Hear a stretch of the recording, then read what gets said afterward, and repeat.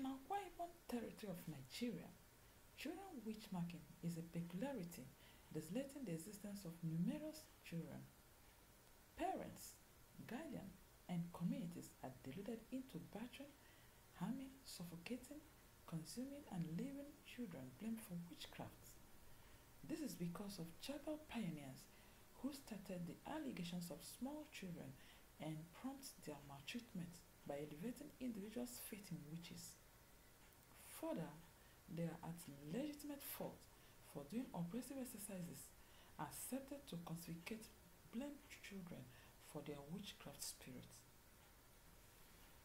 For a long time, little hope was living in the city and scarcely getting by with scraps from bystanders. She was deserted by her folks subsequent to being named a witch. Despite the fact that it is a criminal offense in Akwa Ibom, where hope was found to mark a kid as a witch, the training actually perseveres in certain communities. Baby Hope was lucky to be gotten by a Danish aid worker, Anja Lovin Ringgren, who is a pioneer behind Land of Hope Children's Center in Akwa Ibom, a place where children who are marked with witch